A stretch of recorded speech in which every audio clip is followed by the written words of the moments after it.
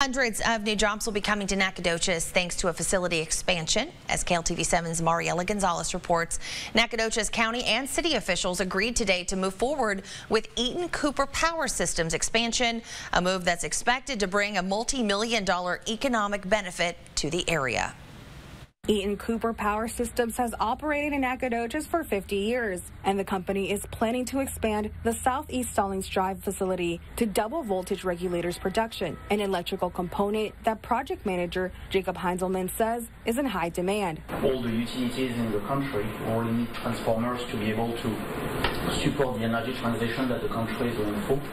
Jackie Pride is EATON Cooper Communications Manager and says this will add over 200 new jobs and provide an average salary of $67,000 a year. It's a similar type of a skill that we have with our current team members there, and they're doing such a great job that that's why we chose this facility. The manufacturer company will invest $100 million into the 243,000 square foot expansion. Larissa Philpott Brown is the Nacogdoches Economic Development Corporation president and says growing businesses helps retain residents. Hopefully keep them closer to home and then maybe encourage some new residents to move to the county. EATON Cooper Power Supply was also awarded a $1.9 million grant from the Texas Enterprise Fund. Governor Greg Abbott said in a release, the expansion of EATON's Cooper Power Systems location in Nacogdoches is a major win for hardworking East Texans, bringing hundreds of good-paying jobs and millions in capital investment to the community. Mariela Gonzalez, KLTV 7 News.